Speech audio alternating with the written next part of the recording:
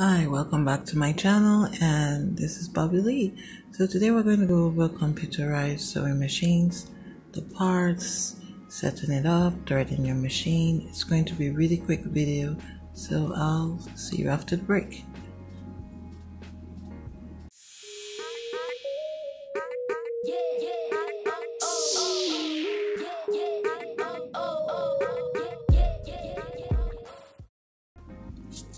So starting with the parts of the sewing machine, we have the hand wheel for taking needle up and down, LCD screen to see your stitches and functions, a keypad to input your stitches and functions, quick select buttons, speed slider, make the machine go faster or slower, automatic thread cutter,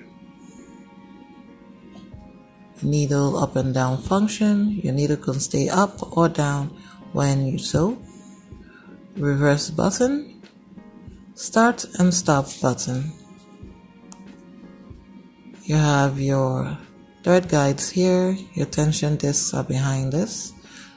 Underneath here, automatic needle threader. You have your presser foot and your needle under here, and also your bobbin. I'll zoom in closer. But first, this is your accessories tray. You remove that and the machine has a free arm function, which makes the bed a little smaller. This also has some storage when you open it. You can put your small tools in there, and that slides back. You have your foot pedal, which should be on the floor. This is your next space or third space. It's not very high on this machine, about 6 inches. That's the arm of the machine. This is the bed of the machine. It's a rather low space. The machine is also portable, and that's why it has a handle. Now, as we get closer here, we have the needle. We have the presser foot, which is detachable. These are called snap-on presser feet. You can buy different ones and you can change them based on the function you need.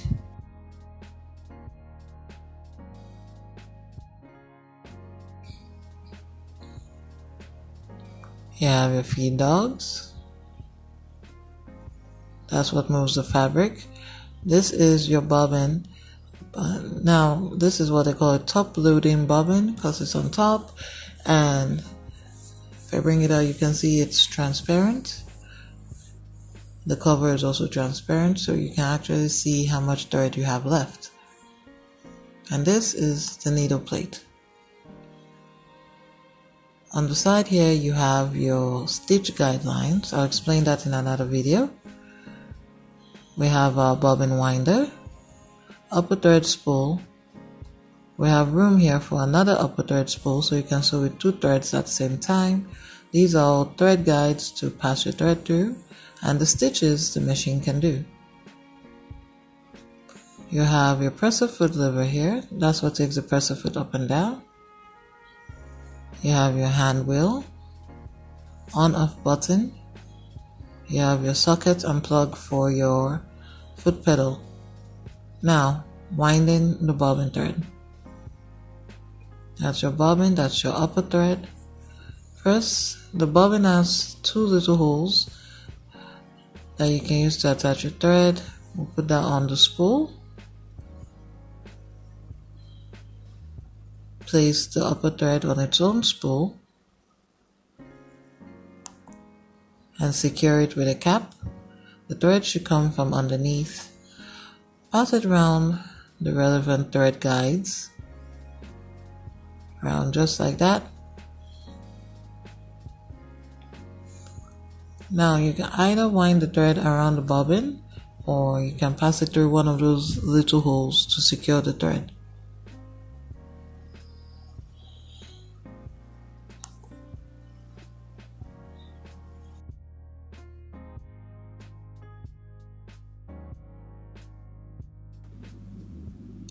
Now, when you put the thread back, just hold it, push it to engage, Wind it just a little bit, snip the excess, and continue stepping on your presser foot and wind the rest. When you're done, snip the thread, pull it out to disengage, and that's your bobbin ready for use. Now the bobbin thread should come out through the left side like a letter P. That's how it goes into the bobbin case.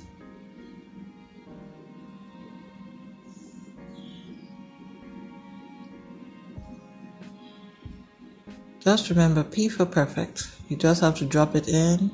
Mine has a little groove that I have to pass it on to, and that's all there is. Just leave a little, like 4 inches out, and you're ready. Next, we'll thread the actual machine. Once again, put your upper thread back onto the spool. Place the cover to secure it. The thread should come from underneath.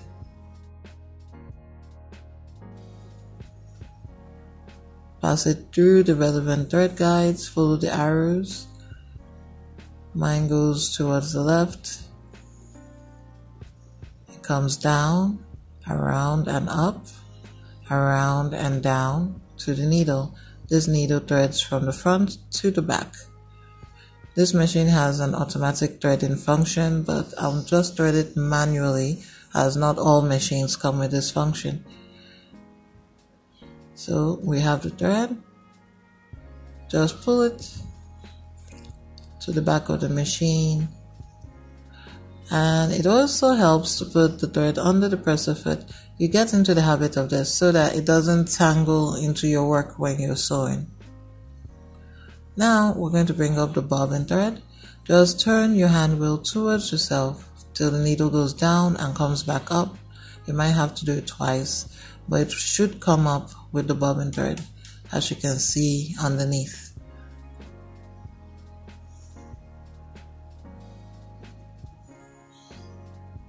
Just pull out your bobbin thread.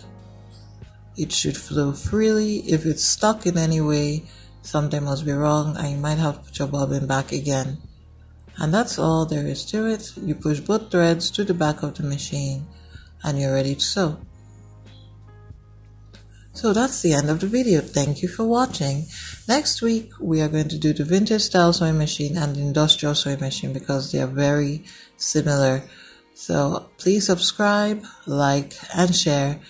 And you can also visit the website for even more detailed information. Thank you.